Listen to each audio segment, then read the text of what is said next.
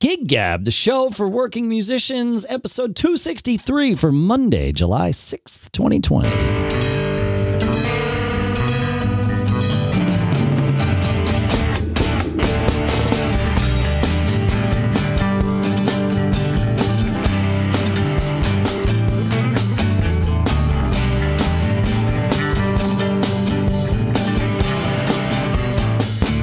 Folks, and welcome to Gig Gab, the show by, for, and about working musicians. Of course, the difference between working musicians and regular musicians, or non-working musicians these days, is sadly a fine line. So all you have to do is consider yourself a working musician, and you are.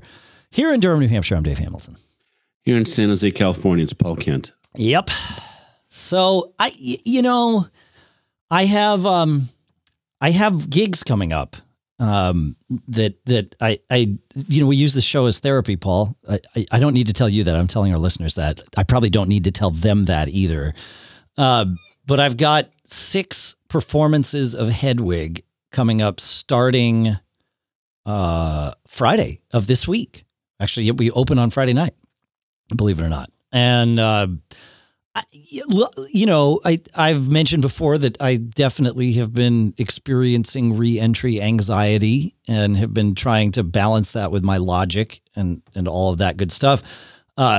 Logically, I feel really good about this. It's a very small cast. There's like 6 people in the cast, 4 of whom have been quarantined together essentially at the theater since this began. So I'm not worried about them. One of them is actually the chairman of a fairly large company.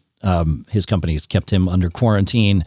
And then our bass player, who has also been essentially quarantined. And we've all gotten tested and have been reported negative in the last week.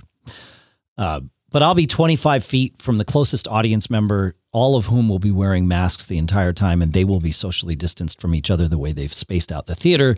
Being behind a drum set for the duration of the show, I too will be socially distanced from even my bandmates, just because of the way a drum set tends to do that anyway.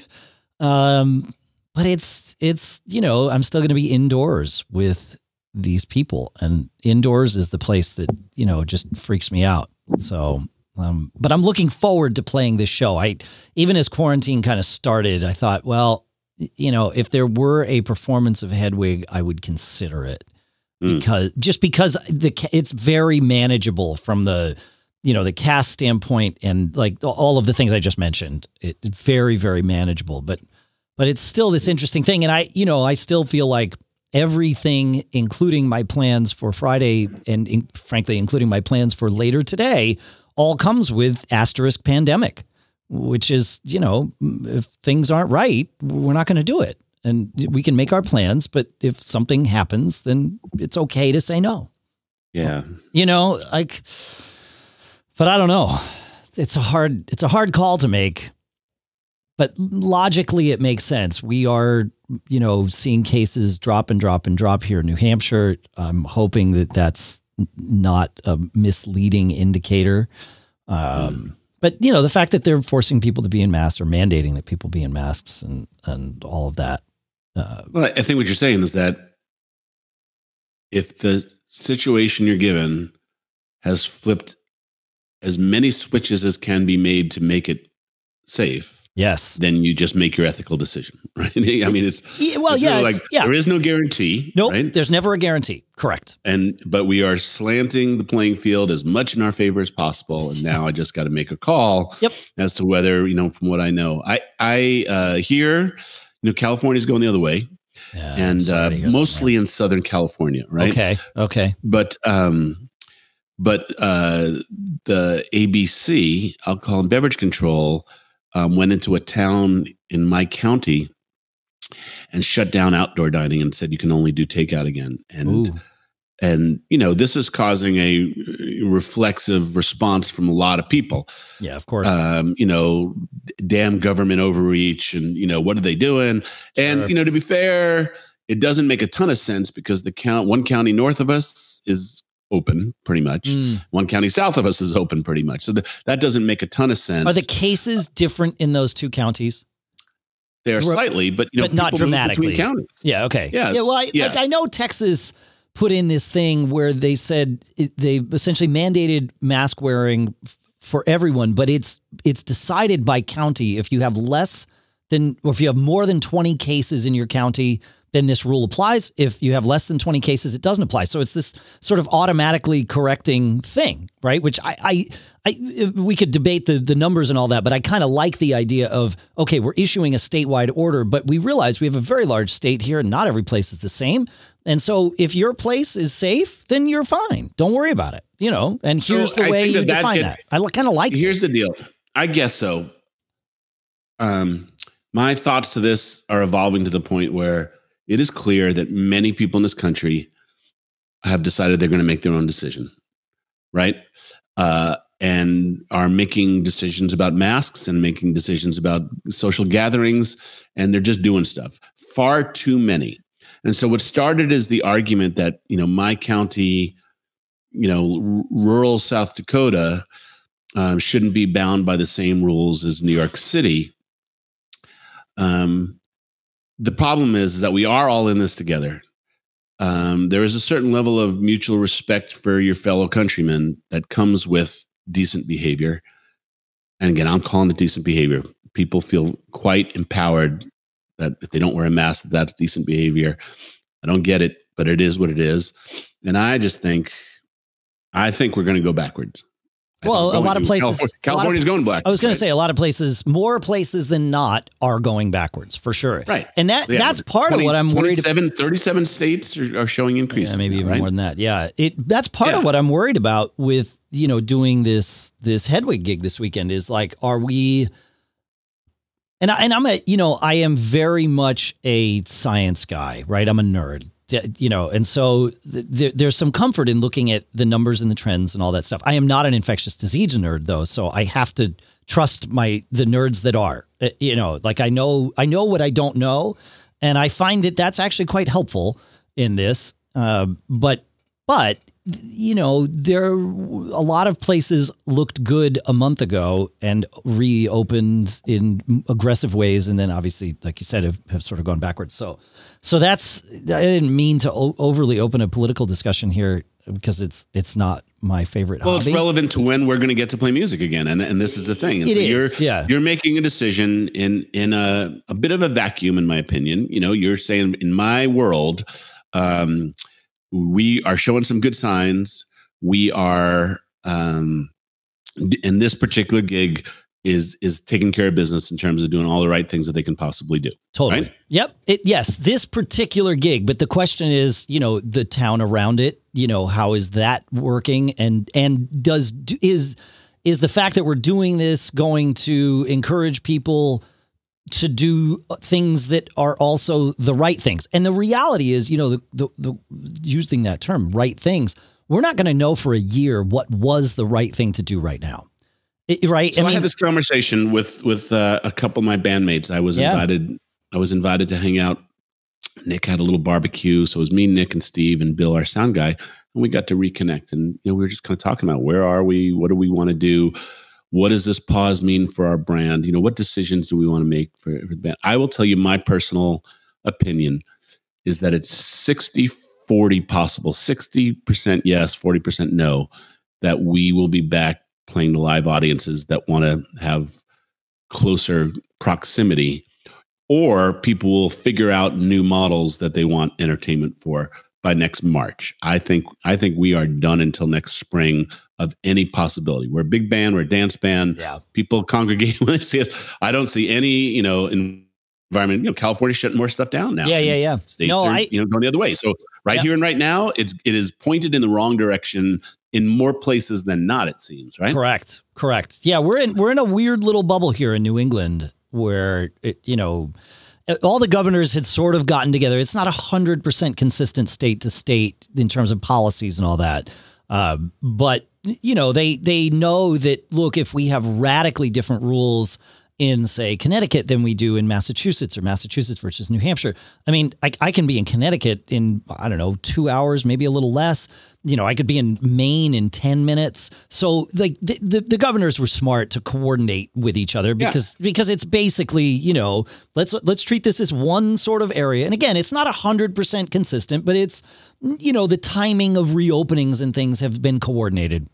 And it seems like it's working here, but that doesn't, you know, it's like, well, okay, but you know, what's the rest of it? California was one of the early models for success for this stuff. Like the Bay Area shut down before the rest of the state, before the rest of the country, right? I know. That's the scary part here is like, I'm aware of that. And it's like, well, how is that different? How is what we're doing here different from that? And that's the thing. The three things that people are saying that are, you know, there's a good article on Vox.com today about what's going on in California. It's three pretty simple things. We opened up too much too fast. Yep. People are behaving badly. And then frontline, you know, essential workers are usually lower economic category workers, many people in a house, lots of impossibility to social distancing in their work environments and in their home environments. Those three things are the contributors. We can control the first, right? We cannot open up so fast. Right. The decision about whether to control the second is now a politicized thing. Yeah. And like I was saying to you last week, I struggle with it because when I see people promoting whatever form of hybrid, you know, maybe it's a restaurant gig, maybe it's a, you know, I'm playing a backyard party. In my mind, this stuff, and there's never a mask, this stuff is just going to keep us from getting open again. So, you know, it's just going to push it all out. And so, you know, the lesson in California is we were fine. You know, we were good, right? We were a model for success. Now you had flattened the curve first. That's right. Right. Yeah. And now California is, you know, approaching 10,000 cases a day. And we'll see in 2 weeks whether those cases are, you know, going to, you know, what that turns into. Yeah, exactly. Into a death rate. Yeah. So, you know, just purely the musical aspect of this is we started talking about opening as a country. You know, the president wanted it open by Easter, you know, right? He was saying in March, a week after we started this, you know, that it's going to be all done. And the whole velocity of the conversation about opening. And then that gets into some people miss their restaurants, miss their haircuts, miss their, you know, social lives. And I will say that largely that decision seems to involve things like not wearing a mask and, you know, being very comfortable in close proximity to other people. And even if there is, I mean, what percentage of that is acceptable? 50% people behaving well, people behaving badly? I mean, that doesn't sound acceptable to me, right? Should be like, this thing is out there, right? I would like to get back to playing music. I would like it to be safe and not a stressful engagement for anybody involved with it. The facility owner, myself, the patrons, we're not doing that, man. It's just, you know, any one instance of success, I still think has to be taken into the context of the larger issue that's going on around. Yeah. You know? Oh yeah. No, I get it. Yeah. Yeah. It's, and that's why I'm really cautiously optimistic about what we're doing here, because it is following all of those rules. You know, like I said, I've had to really work to separate my emotions from logic here, because I know my emotions are misinforming me. So much of my life, my gut has been like a North Star for me in business, in lots of things. And once I realized that, you know, I was suffering from, you know, something called anxiety, it was like, oh, wait a minute, my gut, I'm making fear-based decisions here. Like these are, I cannot.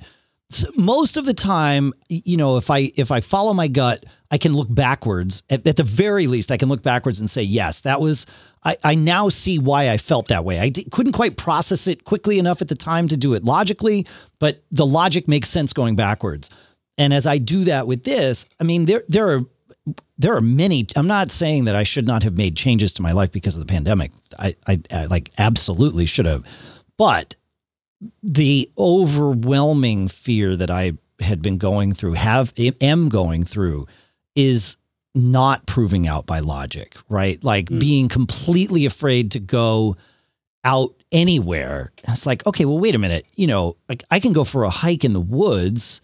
That's actually okay. Like I'm not even going to encounter other people most of the time. And if I do, we're outside. Like I can find anywhere in the woods to be 10 feet away from somebody while they walk past me on a path, you know, like, and we're not going to be together. Like when they walk past me, that's a 10-second thing and we're 10 feet apart. Like logic says that's 100% safe given everything we know, including current knowledge of the virus, which of course evolves too. And it's important to stay, I keep saying, don't get entrenched, right? Getting entrenched in what we knew in a decision based on what we knew 6 weeks ago is probably not a really good thing. But I would find myself like, I don't know if we should go for a hike in the woods. I was like, wait a minute, why am I feeling that way?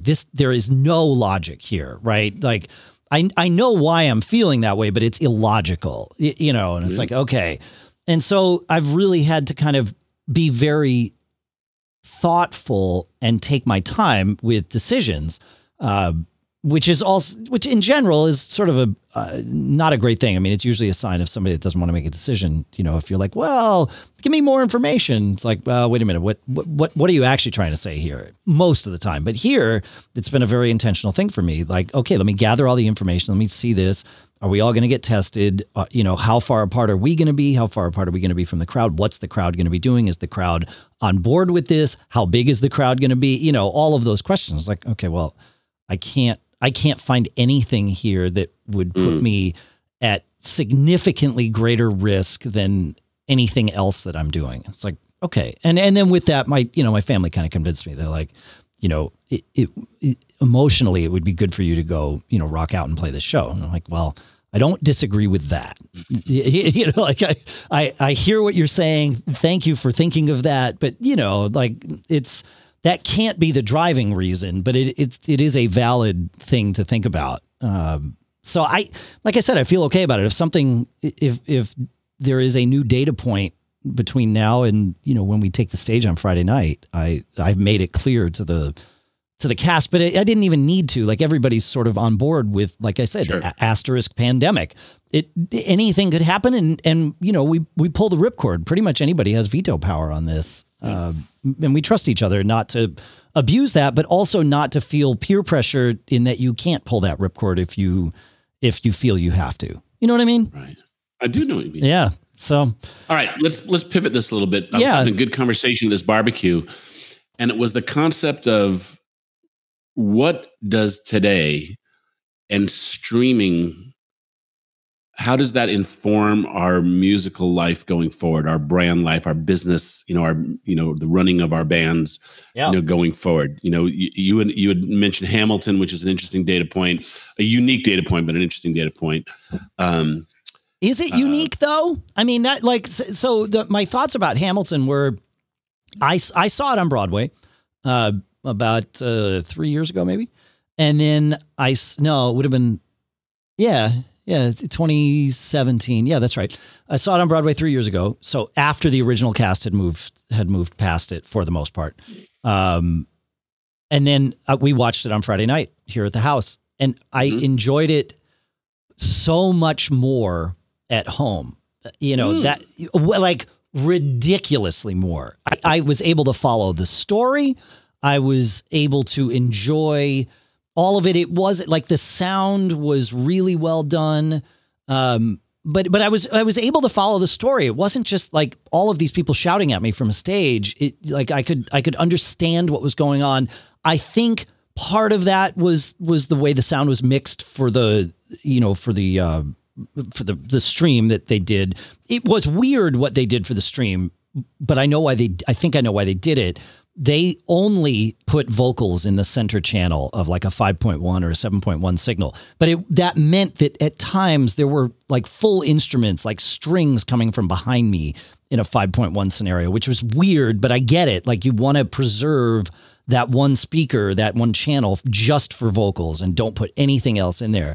And I think that worked, able to hear every word and every line. But I was also able to see people's faces, which, in a Broadway theater, you don't necessarily get to see facial expressions and all that. So I was able to follow the story, but as I was watching it, I was like, well, what does this do for this show? Like, we can and should zoom out from it, but what does this do for this show? Like, right now, everybody for $7 a household can go watch Hamilton in, full 4K. I don't know if they did Dolby Atmos or 5.1, but whatever. Like, great sound, comfortable seats, presumably. You can pause the entire production when you need to pee, right? Like, all of that. And you can watch it again, and you could watch it with subtitles if you wanted, so that you could really follow the words. Like, what does that mean for that show? Does that show even have a chance of reopening when Broadway reopens next year? Does it even make sense for Hamilton to reopen? I don't know that it does. Like how many people are going to see that and then say, oh, I definitely want to see it live, but I know that I'm not going to be that close to the stage. And I know, Lin-Manuel Miranda and Christopher Jackson and Daveed Diggs and et cetera, aren't going to be in the cast because they aren't in the cast. So I'm going to see, a cast that's acceptable and been hired and vetted by, the appropriate people, put on this show that I like. Yeah, I mean, like, it's not going to be that. You don't get to see that on Broadway. You get to see an approximation of that from one vantage point. And I don't know what that means for that show. And then, zoom out. Live theater in general, I think comes back, but I think it's, do we also expect popular theater shows to be recorded? I mean, that was recorded really well. And I think they only used 4 cameras. I might be wrong about that. They might've had more, but it sure seemed like there were 4 main shots, 2 center shots, and then one kind of wide, a little bit house left and one really wide house left. So I have some opinions about this. I don't know. For just 1 second. Yeah, go ahead. Yeah. All right, let's just pause for a second, and I'll be back in about 2 minutes, and then I'll give you my thoughts on this. All right? Okay. Yeah. All right. The magic of podcasting allows us to take a break without our listeners having to endure anything. So go, my friend. So we were having a discussion at the barbecue yesterday about, streaming as the new business model. If I said 60-40 next March, well, what if it's much longer than that or never, right? So, 5 years, pick a number. And so Nick was saying, the Grateful Dead and Fish sell a lot of streaming tickets and make a lot of money.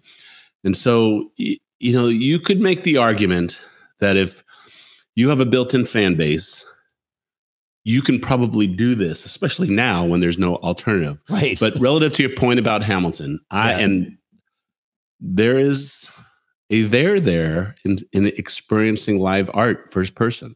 Agreed. And I think if it opened up again, people would pay to go take that experience that they liked on a screen so well and want to feel the air, And so, you're probably right about that. Yeah. We used to, have I'm coming Steve Jobs from keynotes. Yeah, that's true. Yeah. So, but here's the thing, we can talk about Hamilton, they made a lot of money. Sure. They picked their point in time, or maybe the point in time picked them when it was time to leverage, their asset and turn it into something streaming, and same thing with the Dead and other big name bands that have earned an audience that they can monetize in different ways. The question really is for you and me, right? I think the interesting question is, I've done a couple of these streaming things. You're now a part of a couple of these streaming things. Thank you very much, by the way. You're welcome. Fun. Yeah. No, it's good. Yeah. And in my little town, there's X amount of hardcore music fans who make the circuits every weekend going to see one of 10 of us, play somewhere. And, these people have been given programming for the past week, for the past 3 months. Yeah. For the past week times 15 or 18. Yeah, exactly. Right. Yep. And then, So who are the ones that can actually turn streaming, and really streaming, just let's call it more of an online presence, a Patreon, Yeah. A donation based, a buy my t-shirt, buy my thing, become a member, that type of stuff. And so the level of acuity that you have to have as a local artist, I don't think you can, the problem with streaming is it doesn't translate well to monetizing in your local audience. I think that there's, like I said, we've talked about that. Yeah, I agree. Like it's not the same thing. And I also agree that people already want to leave their couches and go see live art, be it theater or music or anything. Yeah, and I realize I may have sort of conflated an incorrect opinion with my comments about Hamilton. More that was, how does this change Broadway going forward, and does it change anything? I don't think it does. I owned a DVD release of Les Mis, years ago, and I owned a DVD release of Beauty and the Beast, and there's a point in time by which the expense of seeing something on Broadway or getting to New York to seeing something on Broadway, right? And even if it comes to your local town, if you have, a place where touring groups may stop. But I do think that live art is its own thing. And totally. As I was watching Hamilton, I was the exact opposite. I was like, oh my God, this is amazing. I can only imagine what the electricity in the air is as you're experiencing this if you were in person. And that's live art. And that's the thing that's killing us. But it was way less for I've me. Never heard that before. For that show. I heard it from many people this weekend. Really? Yeah. And not everyone. Some people were like, it was interesting. The people that had not seen it in the theater had exactly your reaction. Like 100% of them that I talked with were all like, oh man, I hope I can see it in the theater. That would be amazing. And most of the people, I don't want to say all, but most of the people that saw it in the theater and then watched it this weekend were like, right, this was so much better because I could see their faces. And there were so many things that, like, little nuanced things that they do in the production that simply don't read, probably even from the first row, which, remember, is a good 20 feet from the actors anyway, let alone all the way back, to the back where those of us that can only afford $200 a ticket and buy them 8 months in advance when Ticketmaster put them on sale, because that's what we did. That's how we got them. We did not buy through a scalper. I think we bought in September for a July show. And it was only because I was, I had set up systems to obsessively watch when the tickets would go on sale. And then when they did, I would go and buy, and I missed the first round that fall, but I got in on the next one. But anyway, those of us that saw it there, especially those of us that saw it not from the first, 10 rows or whatever, we're all like, oh yeah, no, there was so much more to it. I'm really like, that was my favorite way of seeing it. But again, I have the ability to say that because I saw both. I don't have to pick and choose. I totally get where if I saw that in a vacuum, I feel like, oh my gosh, this is a show I want to go see. And the reality is maybe you do, maybe you don't.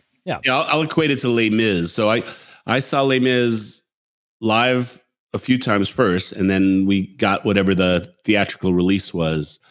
And the theatrical release of a show, not that they made a movie out of it. I think they did that as well. Right. And I was struck with the same type of thing. As like, yep, it's still beautiful to watch, but man, that feeling when there's total silence in an auditorium, and that vibe that it creates, and how it moves you emotionally. Totally. That's what live theater is. And so anyway, the point is, I get it.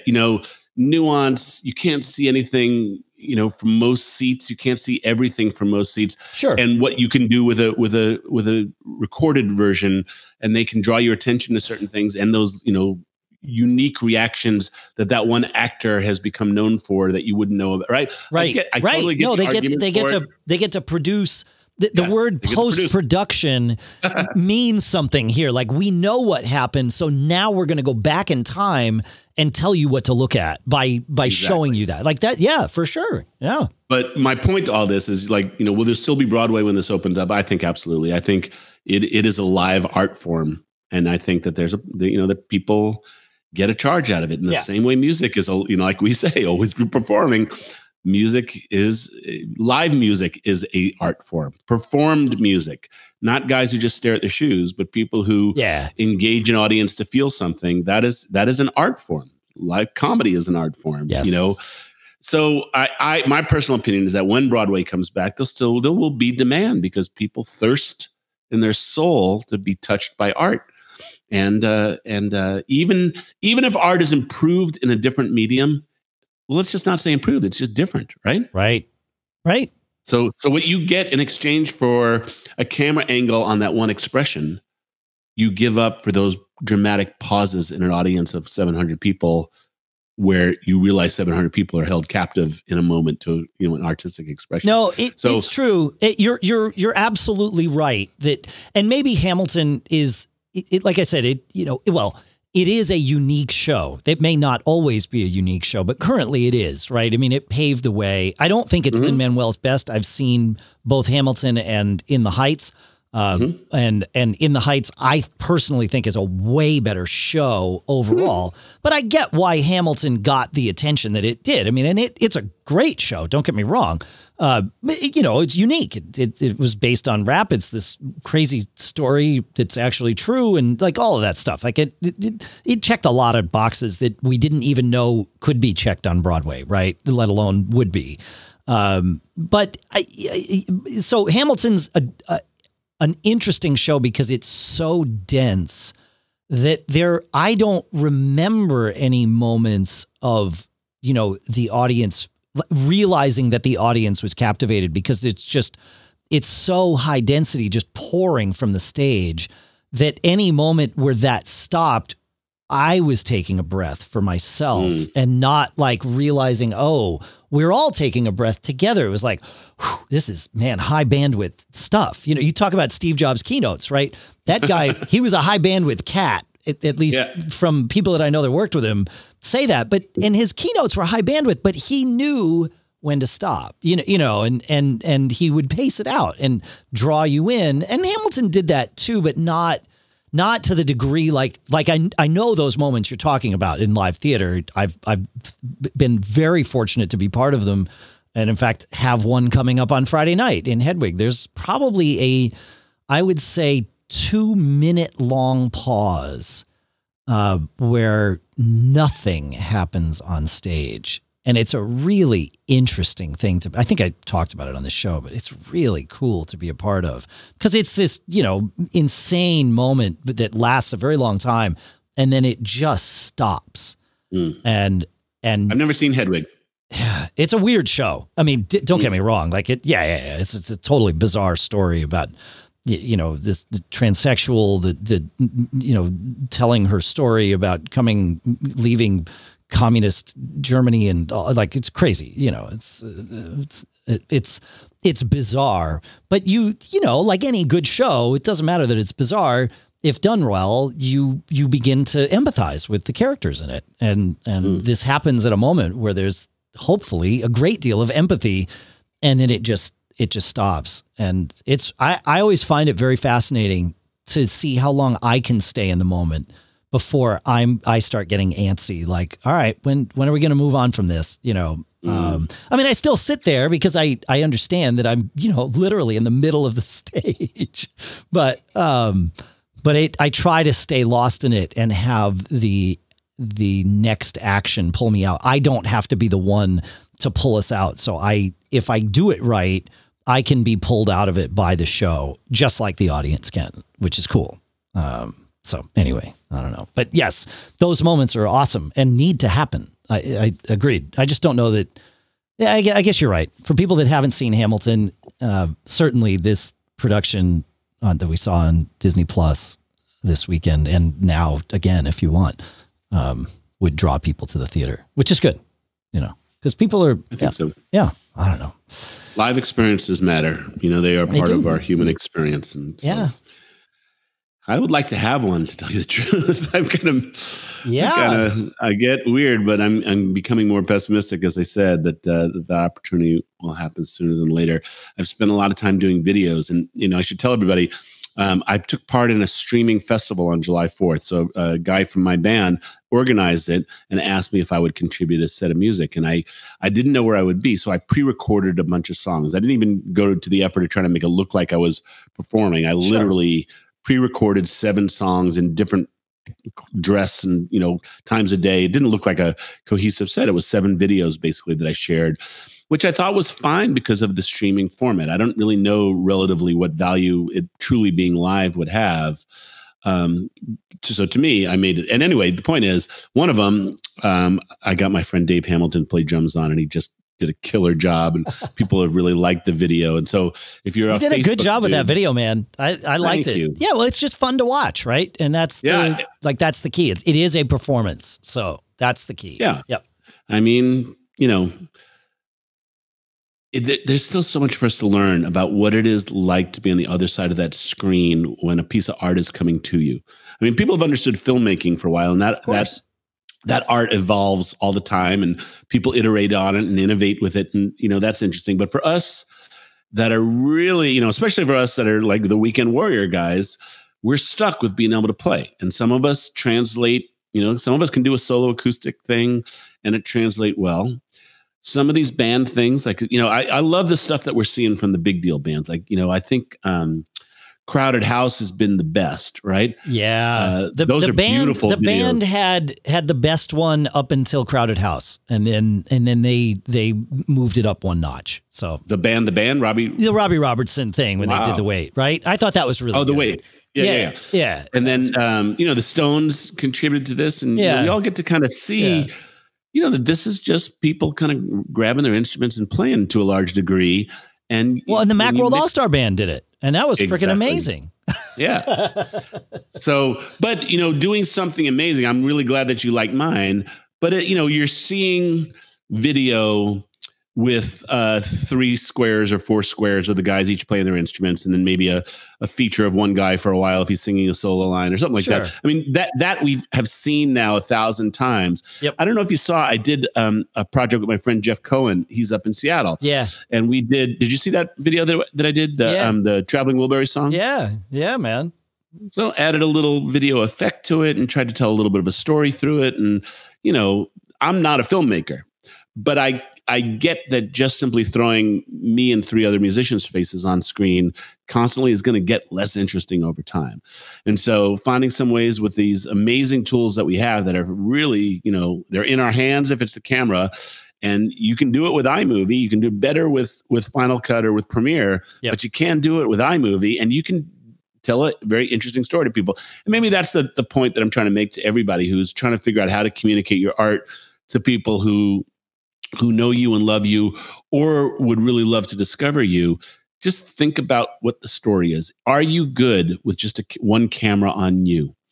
You know, are you emoting something that will stay with people? Yes, you will get a certain kickback from people. Just the fact that they can see you when they haven't had a chance to see you for a while, that will be meaningful at one level to people.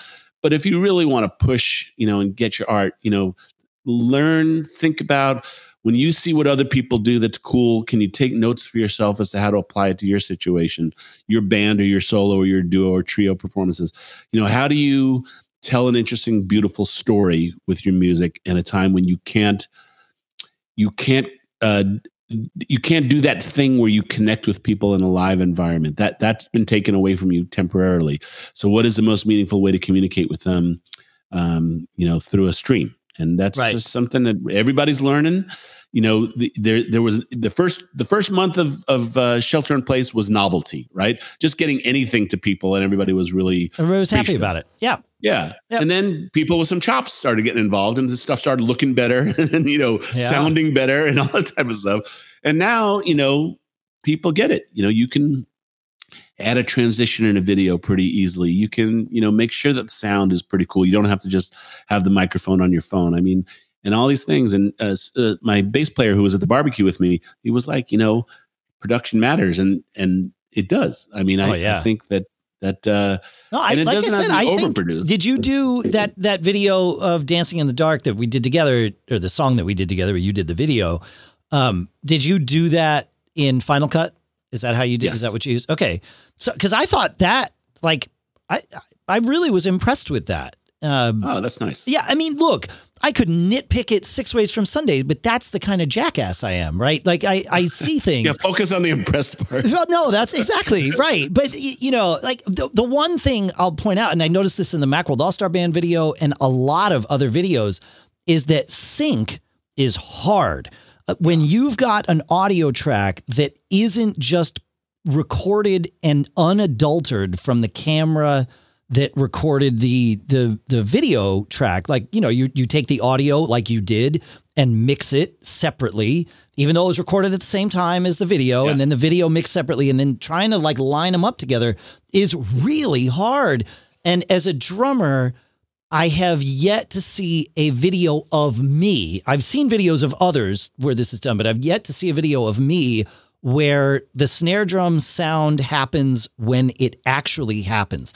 Most people that don't play percussive instruments are probably gonna, like, even as someone who does play a percussive instrument, like, I can easily overlook it, but I can see it's like, oh, there's like a couple of frames off in either direction, that snare drum is not, the sound I'm hearing is not happening the moment that snare drum is being hit.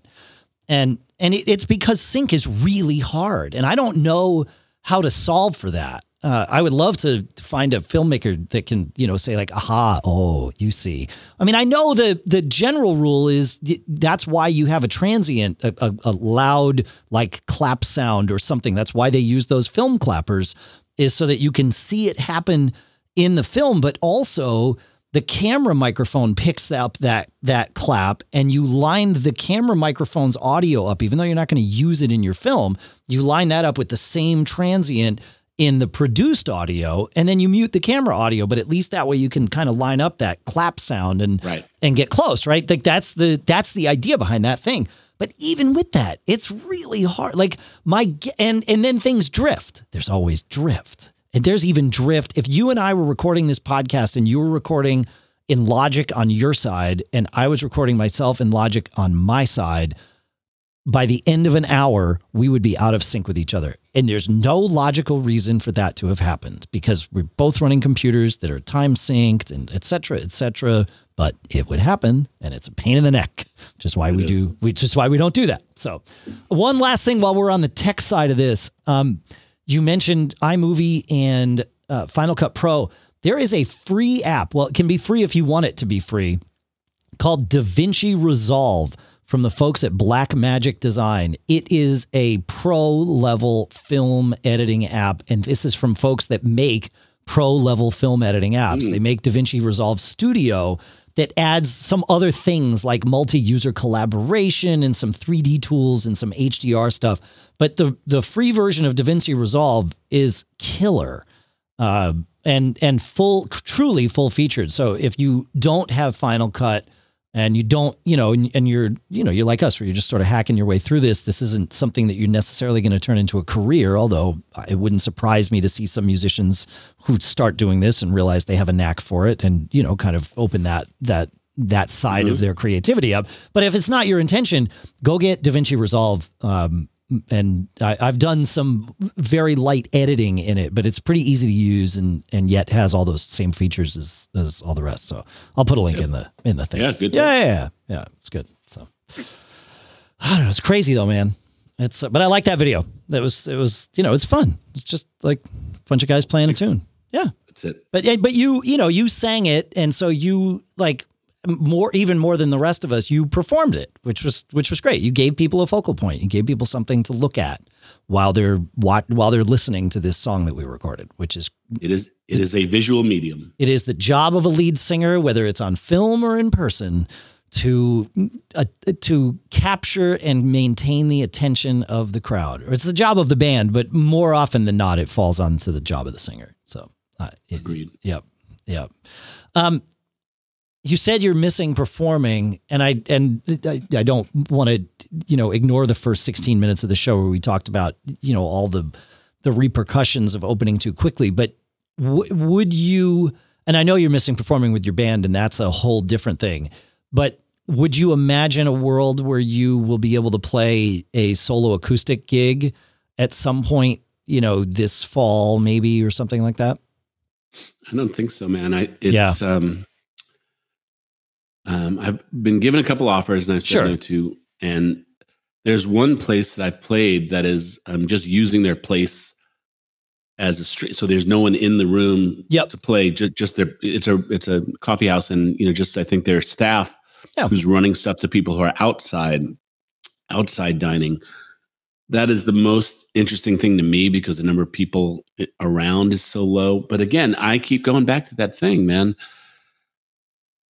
Do you want to be part of the problem or part of the solution? And so I just think it's a big freaking ball of confusion. If we all just shut it down for 3 months, if we had done that to begin with, and not considered the economy and just said, for the health of the whole freaking country, 132,000 people in this country dead.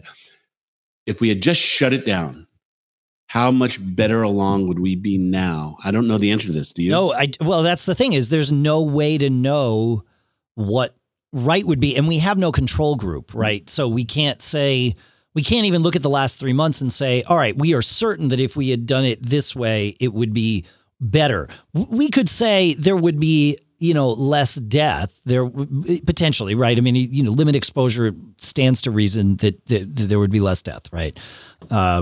But we don't know that would be better because there are consequences of people not interacting with people. There are also now consequences of people interacting with people, right? So I don't know what that balance is. I never envy our leaders, really. It's not a job I want. But I certainly don't envy them now, any of them, the local leaders, the state leaders, the national leaders. There's no blueprint for this, right? Correct. Right. It's the first pandemic. We're all going to get some part of this wrong, and we won't know what part that was until it doesn't matter anymore. But at least be freaking smart about assuming where people's heads are for this. I mean, the politicization. That's it. Of, like a governor shuts down his economy. I don't know why people think that is good for a governor to do that, like how that's going to help him if their state's economy goes to hell. But is he making a decision based upon his desire to protect the citizens of the state? Sure. Look at that. Well, I mean, that we assign politics to all these things is just as nervy. And actually, just not to go down that path, for me, it seems hellaciously stressful. If I was to play somewhere right now, even a place that was decently safe. Oh yeah. X amount of people are asking themselves, is this safe, while they're sitting trying to listen to me? I'm certainly going through my mind. X amount of people are sitting there going, yeah, he's giving the man the finger. He's out here performing. X amount of people are like, why are you doing this? Right. I didn't get the why. When we did that gig at the end of the football field, I didn't get any of the, let's stick it to the man and do this vibe. We certainly did not communicate that because none of the three of us feel that way. But do you understand what I'm saying is that a performance right now, by definition, comes with a whole bunch of perception. And all of that perception is for me, I'm not sure where my head is in order to have an intimate acoustic evening and just be like, hey, let's leave all the pandemic stuff out. You can't leave all the Oh, no, you can't. No. In fact, our show was very much like, hashtag pandemic. You don't come close to the stage. And there were some that, you mentioned it's got to be stressful. Those were the moments that were stressful when there were people that, and I knew that there would be people there that took this less seriously than me. I think they're getting it wrong, but again, I don't know. But playing the safe card, I did not want other people anywhere near the stage, and there were some people that got near the stage. We talked about it, and it was just like no, or I walked away and just stayed away from them, and it worked out okay. But But, we gave those people a football field. It's like, here, go, like, out there is yours. Up here is ours. And so from that I can't pretend I do it, but I can't put any value on what my interpretation of other people, what other people are thinking is, right? I mean, I certainly do it. I would assume at some level we all do, but I can't put any value on that. And it's just like, okay, are we setting up something that I would be comfortable having my family attend? Because in all likelihood, my family's going to attend, right? But so it's easy for me to envision that because it's going to happen. And if I feel that's a really good metric, by the way, right? Like that filter is like, that's the real thing. Yeah. Are you doing something that you would feel comfortable having your family be there? That's it for me, because like the Hedwig thing, the same filter. I know my family's going to come see this. I'm not nearly as worried about my scenario, sequestered, certainly in the spotlight, but safely in the spotlight on stage. I'm more concerned about, what are y'all in the crowd going to be up to and how safe is that going to be? And if I feel like my family would be unsafe there, then I'm just going to, I have an easy way to make sure that my family doesn't come. And that's that there is no drummer for this show. And again, that sounds like a threat when I say it that way. And I haven't said it that way, to any of my, castmates or the director or anything, but that is sort of the thought process is we're all going to do this safe. Everybody wants to do it safe. The theater knows that they will not be able to stay open if they don't do it safely. That part's been made extremely clear here in the seacoast of New Hampshire. So they, they are financially, strange as it may seem, they are financially incentivized to not overfill that theater, right? And do it really, really safely. They also have a liquor license. So that's another thing. These places that are used to, restaurants are one of them, that are used to serving food or liquor are used to having regulatory agencies defining how they can run their businesses. And you cross those lines and they shut you down. It's just very, very quick.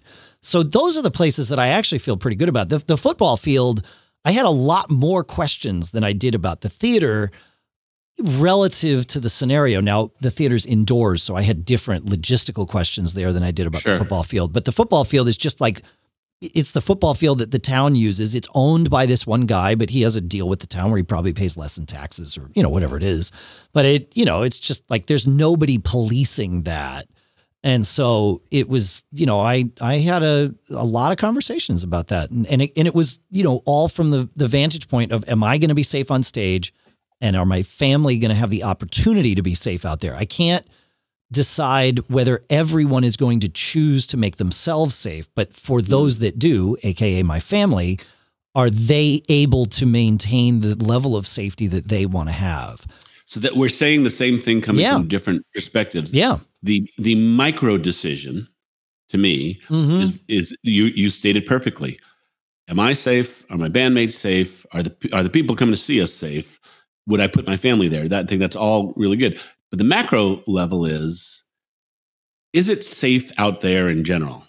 And, is the right strategy for us as a country, as a county, a town, a country, however wide you want to go with this, should we call a spade and say it's not safe there yet? We are making a mistake by getting out there and mingling amongst each other, because that kid who went to spring break in Florida, then went and, walked down the street past a cancer survivor, went and saw grandma and, or some other asymptomatic, person. Sure.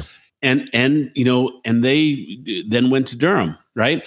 And, the interconnectedness of things. So that's the part that that's where I had to draw my own line, because what you're describing to me sounds like the thoughts that were going through my head as I was sort of letting the fear paralyze me. And it was, I don't have all that information. I can't possibly know that information. Yeah. And I'm not the infectious disease expert, and I can't spend my days gathering all that information and learning how to be that. And so it was, okay. Let me reframe it for you. Yeah. Try this on. Is 3 months, is 4 months enough times to get a reasonable strategy to deal with something that's killed 2 million people worldwide? Well, so again, these are the questions that are not mine to answer. The whole thing that I had to do to be able to like function in this is to say, okay, I need to go and look at the bell curve of scientific advice, right? Because there are people out there that are experts at this, and thankfully some of them, at least, are paid to be studying this right now. And so, you know, I am normally someone, I love conspiracy theories. You know, I've always said I emotionally support them. I don't intellectually support all of them, but I emotionally support, I cheer on every one of them. On this one, I'm not looking for the fringes. I'm looking for the middle of the bell curve of scientific advice, right? And if the science is saying, do this, and many of them are saying do this, including the big ones, which to me are like Mayo and Johns Hopkins and the WHO and the CDC, then that's like, I have to take that as good enough for me. And so that's sort of where I draw my own line in, like, it's not up to me to make macro decisions. It's up to me to make micro decisions based with the knowledge of, not putting my head in the sand, but with the knowledge of, here's what the macro decisions and advice are.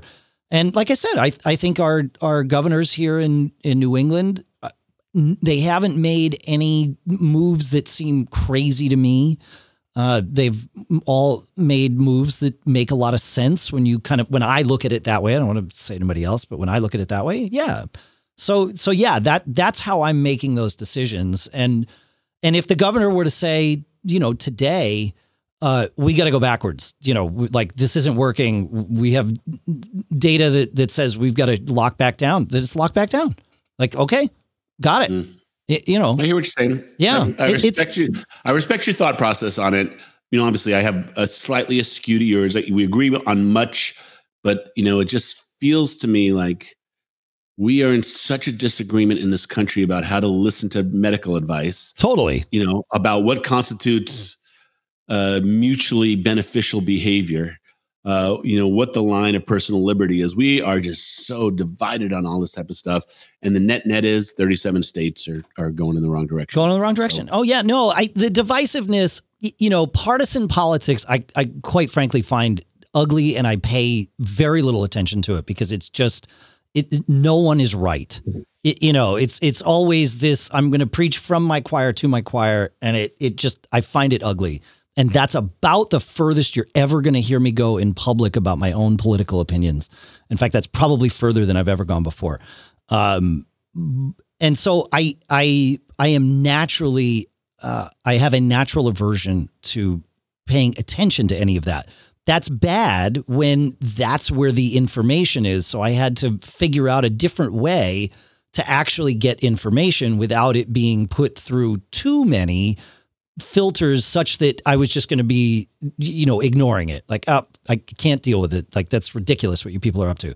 So that's why I kind of picked this path. It was like, okay, let's just look at the scientists. I'm not interested in how the left and the right and the middle and the blue and the red and all of that interpret what the scientists are saying. I just want to hear what the scientists are saying. And then I'll make my own decisions from there. I can consider myself an expert at listening and understanding what people are trying to say to me. And certainly if there was, you know, of the 4 organizations I mentioned, if one of them was completely opposite that, I would find that suspect. I'd be like, that's interesting, but that's not happening. Like my sniff test of conspiracy theories does not yield anything for me. Right. That's right. So I am okay saying, yeah, I'm going to go with that. Doesn't mean that I'm right. It doesn't even mean that they're right. You know, it just means that this is the choice I've made, and I've explained why. And I know this thought process because I had to go through it in order to free myself from the cyclical sort of paralyzation that I was having with all this. So, you know, And I don't mean to imply that everyone that has different feelings is suffering from any kind of anxiety or anything like that. But it is worth asking yourself, like, where is this coming from? And am I making the right choices? Are these my choices to make? I guess is really the thing, because I had to ask myself that. Like, I was really comfortable when we were quarantined, and then when things started opening up, I had to ask myself, well, what is it going to take to convince me that this is over? Last week in the show, David Shanahan in New Zealand, he made a really interesting comment. He said, we can touch each other again. And I thought that was a great way of summing all that up, that they are almost pretty much done with this, right, in New Zealand. But he also said, and I think he said this in the show, but he might have said it afterwards as we were sort of chit-chatting. He said, it took a couple of weeks for us to be comfortable with the fact that we were able to touch each other again. It's like, yeah, like we all need to ask that question. Before we're there, what will make me comfortable with being, going into someone's house, not interrogating each other about where we've been, and shaking hands or whatever. Maybe shaking hands is a thing of the past. I don't know. But, sitting down and having a meal together across a table that's not 6 feet wide, right? Like, what would it take for me to be comfortable going into someone's house and having that meal? And what does the world have to look like? Because it's never going to be over, right? And it's not even over in New Zealand. So the question that was the question I asked myself was, and we're not there yet, to be fair. Like we are not at that point, but I had to start looking at that, and I reserve the right to change what what that line looks like for myself. But I had to draw that line before we were at that line, because I had gotten way too comfortable being just, Mr. Quarantine. And I'm taking it way slower than most people I know. I know you are. You know what I mean? Like I've definitely frustrated my family with this at times, because it's like, okay, yeah, this is a good spot. Let's wait 2 weeks. Let's see what happens. And then we can do this, and everybody's like, okay, and it that's worked out okay. But it's but we each have to kind of answer that question for ourselves, is really what it comes down to. Yeah, that's true. I'm thankful I don't have to answer it for other people other than, the four of us in our house. But, and that's a mutual thing. I mean, I've frustrated people because most often in our house, I am the least confident one in terms of moving forward. You know what I mean? So it's but you have responsibility for those other people. I feel that. Yeah. But yeah. I mean, if it was, say, my son who was the least comfortable, we would go at his pace. Right. I mean, it's just sort of how we decided to do things, is we won't do anything unless everyone is comfortable doing it. And we all understand kind of the responsibility that comes with that power. So I don't know. This show went a little weird, but Yeah, I mean, again, I'm sure there's people out there who like politics. Get off the politics. Where's the gig information? We tried to weave in the musician's perspective of the world that we're in here, and you did get a little bit more of Dave and I today. And so, thanks for bearing with us. It's I'm sure it's a discussion you're having with your bandmates and with your family, and should you take a gig? Should you not take a gig? So hopefully the dots will connect, and you'll find some value in this. Like we have always told you, that this podcast is. You are listening into a conversation that Dave and I would have had by phone, just the two of us anyway, for the past 5 years, right? Yeah, but more than that. This has been going on for 10 years. We've just been recording and releasing it for 5. Yeah, that's right. That's right. So anyway, hope you found something of value in this type of stuff. We'll get back to tech and songs. And next week I can tell you about my gigs, assuming they happen. Oh yeah. Yeah. Good. So, that good. hopefully will be a positive show. Yeah. I look forward to it. All right. Thanks so much for listening, folks. Let us know what you think. Ask us questions. Ask us questions about music, and we'll throw in some gear stuff next week too. I promise. Feedback at giggabpodcast.com. Gear is a good way to keep our minds on. What's that, Paul? Always be performing. That's it.